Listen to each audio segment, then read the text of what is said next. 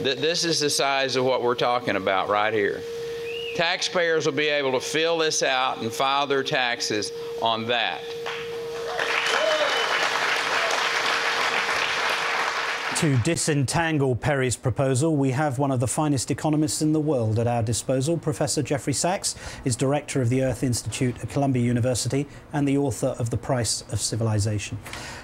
Professor, can you help me understand this? First of all, how does a nation run two taxation systems simultaneously? A flat tax system, and then Perry says you can keep your existing tax code. Remember what Governor Perry said a few weeks ago, or at least was reputed to have said. He said, I want to make the federal government as inconsequential to the American people as possible. Whether it's Perry, whether it's Kane, they just want to gut the government. They want to gut the tax system. Sure, if you send it back on a postcard, we're not going to collect very much in revenue at all. If you're allowed to either choose what you have or opt out for something lower, we're going to gut the tax system. If you bring down corporate tax rates, if you end tax rates on capital gains, you gut the tax system.